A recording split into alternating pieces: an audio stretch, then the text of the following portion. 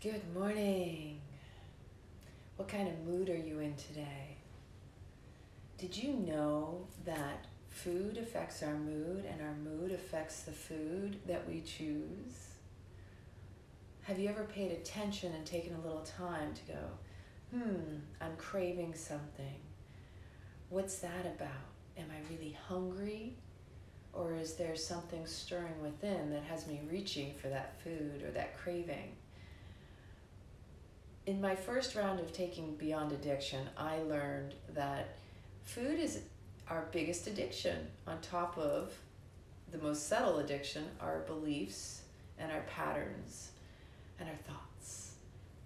And so I had to sit with the fact that when things were coming up within me, I was finding food an easy distraction because, of course, I love to be in the kitchen. I love to prepare. It comes from my heart. I can validate in my mind with many different beliefs and theories of why that's important for me to do or why I need to do it in this moment. Sometimes it's easy to use food as an explanation for why you're not doing something else. Well, I need to eat, so that I'll put that off. So you go in the kitchen and do something so you don't have to think about that. That's the easiest distraction I learned that I could use to get out of my stuff. But it's really important to recognize, is the craving going to satisfy and serve you in the long run? Or is it just going to temporarily fix something? Because this is where it becomes an addiction if you allow it and you don't sit with what really is coming up. Are you craving sweet? Are you craving salty? There's a whole psychology around the types of food you crave and the foods you crave as comforting. To have something sweet might be because you feel you're missing the sweetness and the richness of life, and so it's easier to eat something sweet than to look at where maybe you need a little sweetening up, or something salty.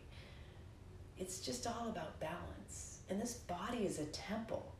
It's an opportunity to take care of yourself and recognize if you have self-love and self-respect enough to treat it with the reverence that you would if you were housing and hosting somebody you truly honor and respect.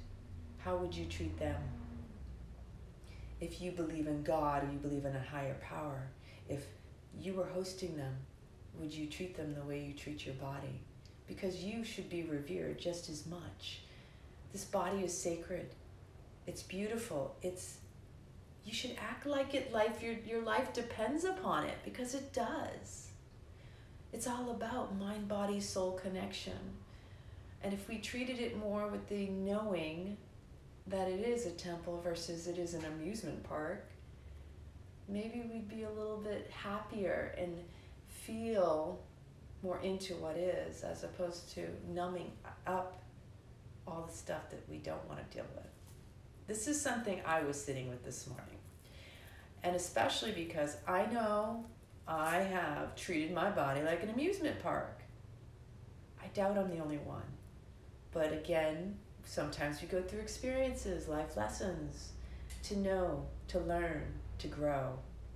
So we can come into the wisdom of our knowing, integrate all those experiences, and take those lessons as blessings and to put them into action. So the next time you get a craving, the next time you want to reach for food, check yourself before you reach for food. Check your mood before you reach for food.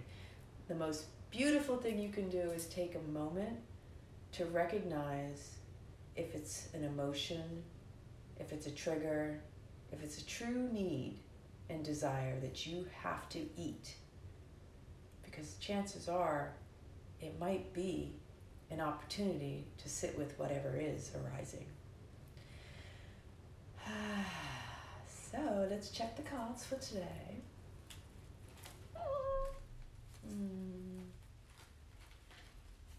Food is a wonderful thing. We use food to celebrate, to commune, to connect. We want to feel love, and so sometimes food is our way of showing and acting in love, whether you're preparing it or partaking in it. Our lives revolve around food. There's no getting around it unless you decide you want to become a breatharian.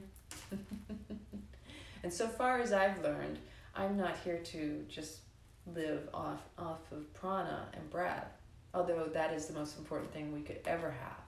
I like food. I like taste. And you needn't worry. Today's card says, you needn't worry. There's no one in your life who hasn't loved you. They're all just learning how to show it. Love, big sillies, the universe. Yeah, you know, everybody is showing up to us in the way they are and the only way they know. So if somebody doesn't show you the love in the way that you need it, there's one of two reasons. Either you're not loving yourself enough and demonstrating an example for them to follow, or it's possible they're still healing and they don't know what it's like to truly love you on your terms because they're still learning to love themselves with what they themselves were raised with for their form of love. Love looks different to everybody because we're raised in different environments, different externals and families and perceptions and filters. And so therefore, the reason many of us don't understand what love is and how it looks is because maybe we don't know what that is. Maybe you're just learning, and trust it, that whatever comes up, it's always an opportunity, that you needn't worry. There's no one in your life who hasn't loved you. They're all just learning to show it. So love thyself, treat yourself as a temple, your body, revere it as you would want to revere someone you love.